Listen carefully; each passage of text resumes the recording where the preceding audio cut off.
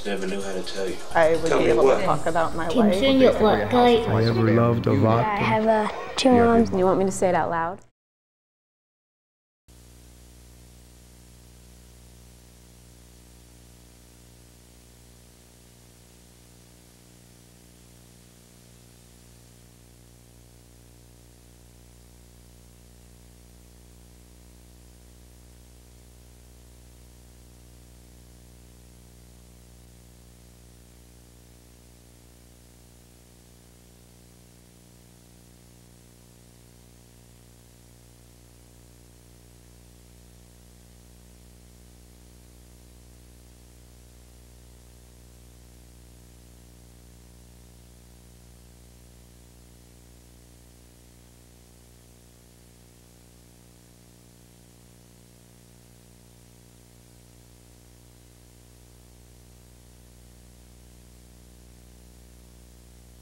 We were considered two-spirit people, which means that we're all special because within us we have the male and the female, and that gives us a special way to look at the world and to see how things are happening. So it's important, I think, for gay people to look at that tradition of being two-spirit people. You're not less than other people, you're more than other people, yes, and have a deeper understanding of the whole picture. The word berdache is actually originally from a Persian term that comes out of what is now present-day Iran. And it was a term for a catamite, a male slave who was kept for sexual purposes. During the Crusades, the Europeans brought it back to Europe, the terminology, but kind of changing the pronunciation. So it goes into Italy, into Spain, and into France. And then when the French fur traders, trappers, missionaries, explorers came into contact with Indian people who were different, that was the term that they used. Actually, of course, there's a whole bunch of different Native American languages, and none of them uses either of those words. And none of them uses the term berdache, none of them uses the term Amazon, none of them uses any of those kind of terms. The Apaches have a word called heokia, which is the tradition of being a two-spirited person. Then my mom's language in Sahaptin, the word is wakha.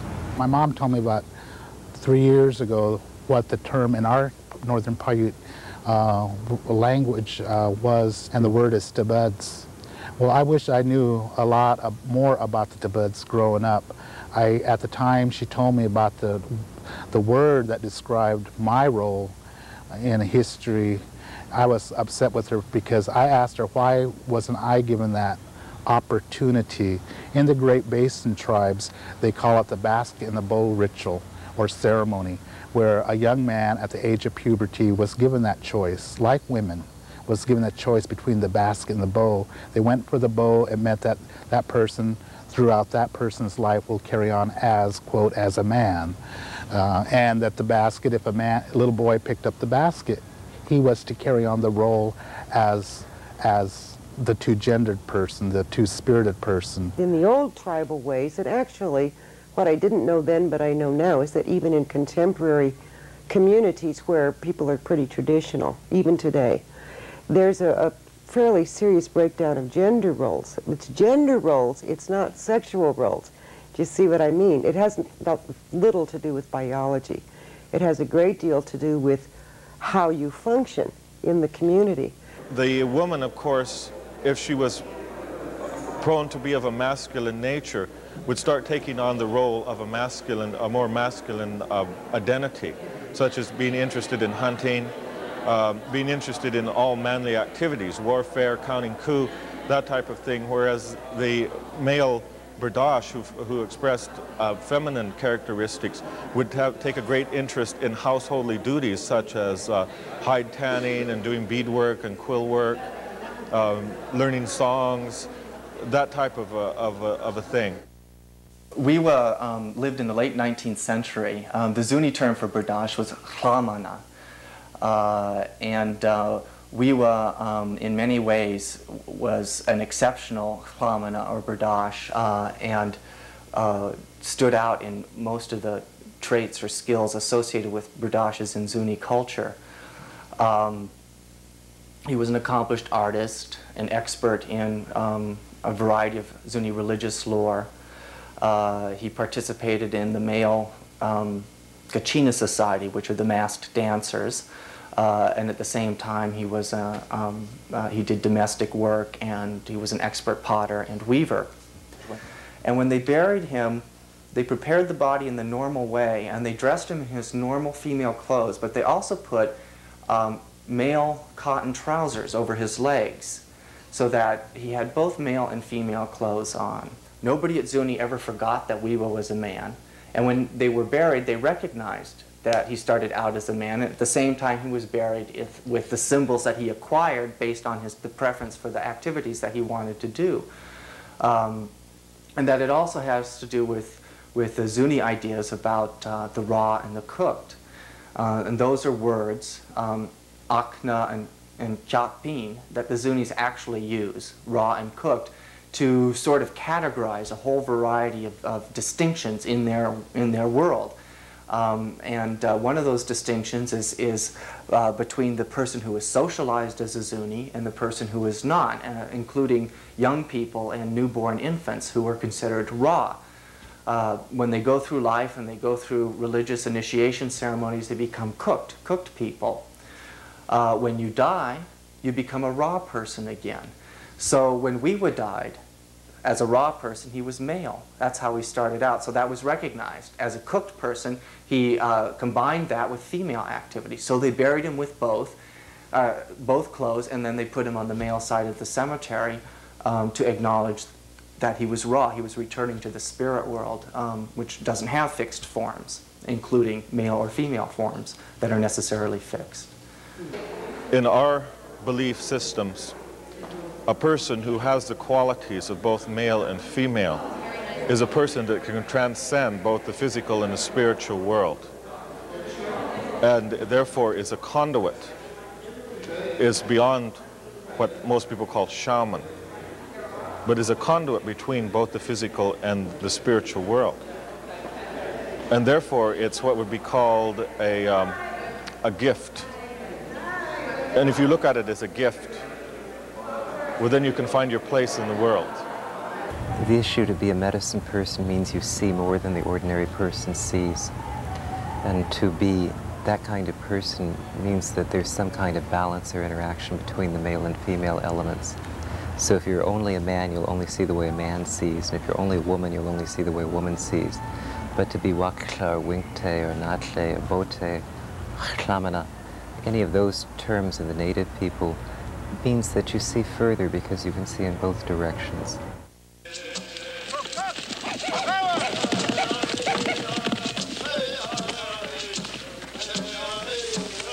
The human beings don't require a boy to be a warrior if he ain't got the temperament for it, and Little Horse didn't.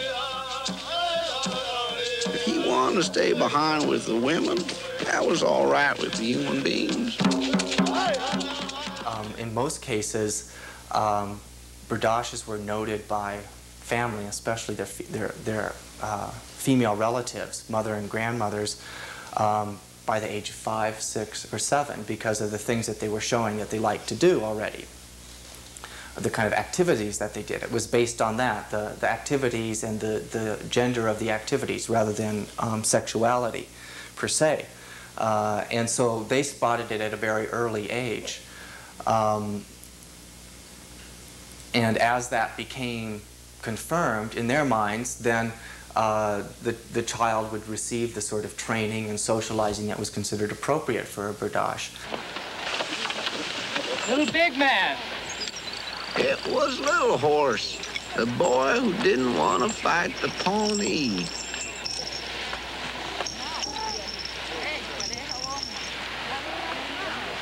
Don't you remember me? This hurts me in my heart. I think I'll cry. He'd become a Himane, for which there ain't no English word. And he was a good one, too. Human beings thought a lot of him. The whole issue that if you are a man and you have a sexual relationship with a berdache, you're not having sex with another man. You're having sex with a berdache. And if you're a woman who has sex with a berdache, You're not having sex with a man, you're having sex with a berdache. You're not having sex with a woman, you're having sex with a berdache. So the partners of the berdache technically are never homosexual because they're not having sex with their same gender. Interestingly enough, a number of traditional cultures saw it to be inappropriate for a berdache to have sex with another berdache. And that was considered unnatural. You look tired, little big man. Do you want to come into my teepee and rest on soft furs? Why don't you live with me and I'll be your wife? Thank you for inviting me. Well, I've got to fix my hair to sing tonight. Goodbye, little big man. Goodbye, little horse. The way that I think about it is that if you think about a stick that has male on one end and female on the other end, sexuality or gender is the same stick, but you have opposite ends. And this is the category you get caught in European tradition in the sense of either or, straight or gay, and male or female. But if you take those two ends and you bend them together so you form a circle, and Native American people are much more into circles than they are into lines, then you end up with the possibility of an infinite number of points along that circle. And people change during different times in their life, that you're not trapped into only one way of thinking or only one way of being. In our language, it's called, our name is Tenawite, which means literally man-woman, having the aspects of both. And the word gay in Western society, to me, it isn't what we're about. Because for one thing, our tradition is based on the spiritual. And with the word gay, on the other hand, in the Western context, means a lot more than that. It isn't based on the spiritual. It's based on the physical. And that's the difference between night and day. I think also within the tradition that we get trapped a lot of times because being forced to speak in English, we're herded into using certain kinds of terminology. So a lot of people embrace the berdache tradition as a kind of gay role model from a different culture. But I think about it, if there's a circle here that represents the berdache tradition and a circle here that represents the gay, they overlap, but they're not on top of one another. So they're elements that both share. And it may be, again, the issue of trying to refer to things that aren't really translatable. When I was old enough to know that I was what they call a lesbian, first of all, I went to a dictionary and looked up the word to see if I was. That was the only way I could figure it out. And I thought, well, I guess I'm not.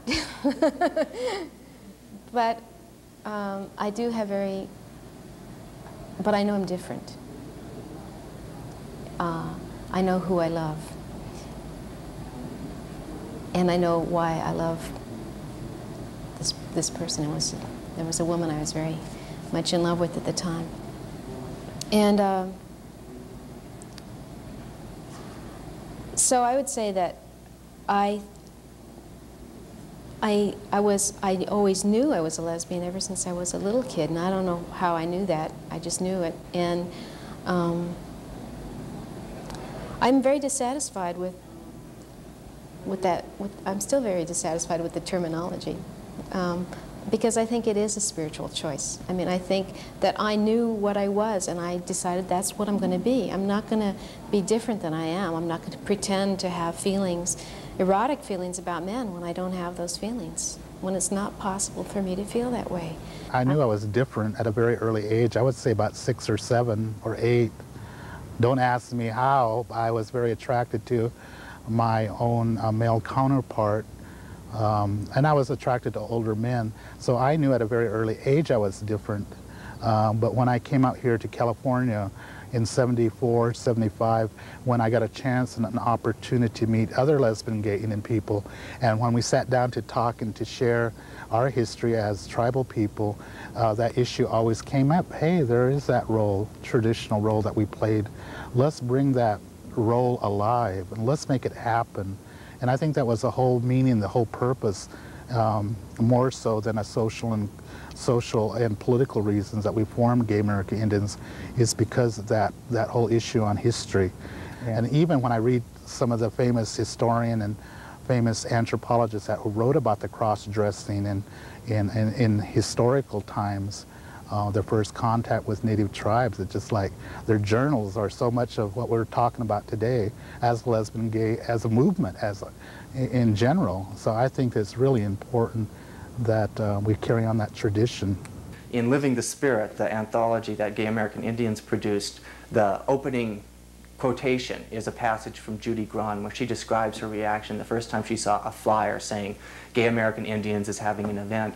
And she describes how she put her face in her hands and cried because it removed any last remaining sense that we didn't belong in the world and that we weren't everywhere. I think that there are people being raised even today in a number of tribal universes. I wouldn't say they were in such rural villages as I was, but they're in rural areas, not big cities. And they're raised with complete acceptance.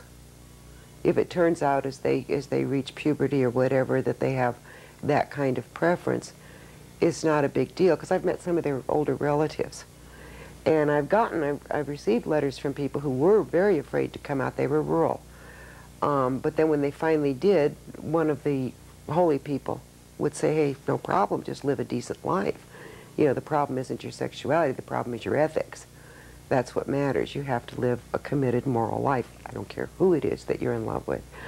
So, but it's a pretty mixed bag. There are a lot of reservations that are throwing queers off and won't let them come back. I know people who have been banished from the tribe for life and have been declared dead. So it's a very, very mixed bag. It's pretty horrifying in a lot of respects because we're still going through all of the agonies of colonization and the remnants of the colonial mind that has been imposed upon us. When I came out, I didn't know much about the historical. I felt that I needed to tell her personally about who I was as a gay man, because I started our club in '75, and I felt that I didn't want to have her hear it from a third party, so I really felt it was important to tell her. Mom and Dad threw me off my ranch on the reservation. They physically threw me off the ranch. And of course they rejected me for about a period of 6 months where my sister had to go back home and tell my family that you don't do that, that's our blood, that's your only son. If you're gonna kick him off our ranch or you're gonna kick him out of the family, then you might as well kick me out too. And my aunts, who were the Lebanese aunts, frequently talked about girls having crushes on each other, and I thought that was normal. Remember, my sister was a little older than me, and there was some girl she was chasing around, and my aunt said she's got a crush on her, and it wasn't anything negative. It was, and so I just didn't quite understand that this was really abnormal.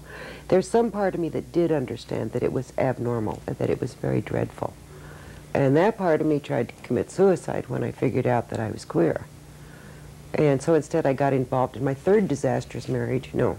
My second disastrous marriage and my third disastrous marriage before I finally was able to say, hey, this is a bunch of garbage, you know. I don't have to kill myself over this. When I learned stuff about the berdache tradition, I guess I felt more comfortable. I mean, reading, I think it's Walter Williams' book and on Spirit in the Flesh. That's an intriguing idea, this idea about balance, and I think in general that is true for most tribes, that's something people are working for all the time, is to establish some sort of balance within their community, within the world, within themselves. And I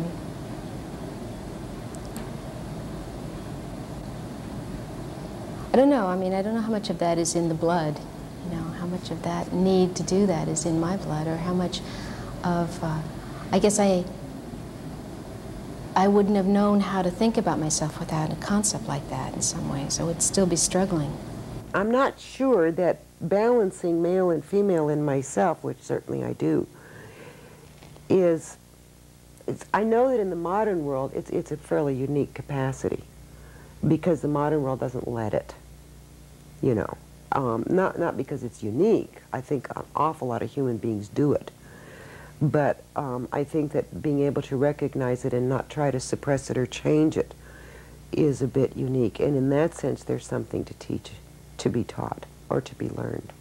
Basically, it really feels like a choice that you make within. You know something about yourself. You know the truth about yourself. And if you decide I'm going to live with that truth, you've made a spiritual choice. And I think that's the best we can do. And I think that's the best we can teach anybody to do as well. One of the things that Harry Hay once said when I was doing an interview with him was, he talks about and my apologies to Harry in terms of paraphrasing, but basically as I understood what he was saying is that if you are a straight, particularly a white person in this society, particularly a straight white male, you don't have to think, that everything is scripted for you. There are all the expectations of how to see the world, what your place is in it. Everything reinforces that in terms of movies, in terms of schools, books. But if you're different, because you are ethnically different and visibly different, if you are, in terms of your gender orientation or sexual orientation, different, then you can't follow the script. That you're constantly having to think and ad-lib, try to figure out what your place is, how you relate to things in a different way. And it teaches you a completely different set of skills of thinking about things. And I think that's the way it is in terms of being two-spirited as well, to try to figure out not what's automatic, but what's most appropriate for you, what feels best, both in terms of your gender as well as your sexuality.